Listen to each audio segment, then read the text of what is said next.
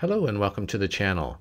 Today we're going to do something a little different. Today I wanted to demonstrate this really simple app that I created using the WebEx API, and then from there talk about the process involved in putting something like this together.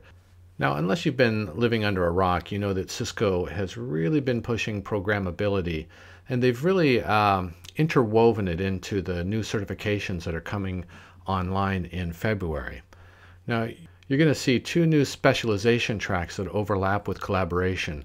One for automating collaboration solutions, that's the 300.835 CLAUTO, and one for developing WebEx applications, the 300.920 Dev WebEx. So even if you're not a programmer or a developer, this is definitely something that you need to be paying attention to. So let's take a look here. I'm just going to paste in my token, and I'll talk more about the token in just a second. And then I'll click Login here.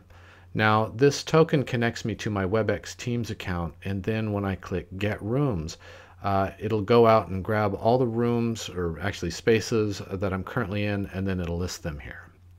Now, just to see this working, let's go back to my WebEx client and create a new space. We'll say Collab Crush WebEx Video. There. Now let's go back to our web app, click Get Rooms again, and there we can see the space that we just created. Now, I know you're probably thinking, well, that's nice, but that's not very useful. But keep in mind that the functionality here is limited on purpose. It's just sort of a test to see if we can access the API, see, does our code work? Can we print the results on the screen? And of course, it helps us to think about the user interface, the user experience, and so forth, kind of a proof of concept. So what I want to do is sort of take a step back and talk about what was involved to get us up to this point. The Cisco has a really excellent site to help you plan out what you want your app to do because it allows you to explore the API right from the web page. No need for Postman or whatever. Just go to developer.webex.com. If you don't have an account already, you can create one for free. And then once you're logged in, you can start testing different endpoints, see what kind of data you can get back, and really get a sense of what's possible. And the data is returned as JSON, which makes it really easy to deal with. The developer site is also where you go to get your access token. I mentioned this earlier. This works kind of like a username and password all in one, but it only lasts for 12 hours at a time, and that's because it's really only supposed to be used for development purposes. For a production environment, you'd want to use OAuth, but we're going to stick to using an access token for now just to keep things simple.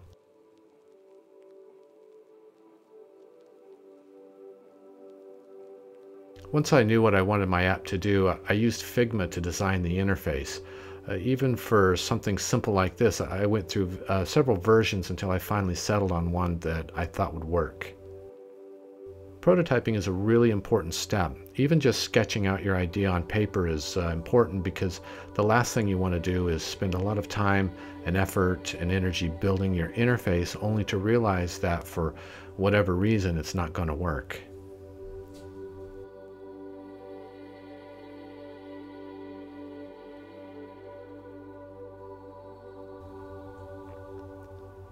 And the last part of the process was the coding.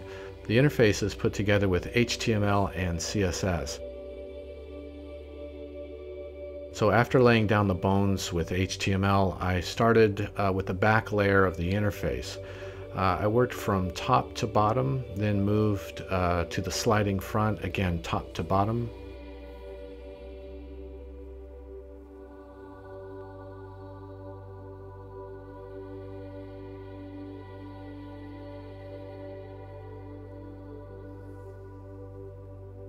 Then the sliding front also required a simple JavaScript function.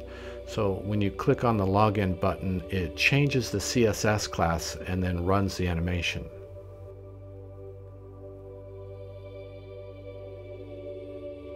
For making the API calls, I'm using vanilla JavaScript. Now there is an SDK for node.js, and I'm sure I'll be using that in future videos, but for this project I didn't want to have to use any dependencies or modules or whatever. The access token entered in the text field is stored in a variable. Now, when you click the button to log in, it runs the animation, and then when the user clicks Get Rooms, it uses that token to authenticate the GET request. To make the GET request, I use the Fetch API. The room or space information is returned as an array, and then I loop through each result and display it on the back layer through an empty div tag.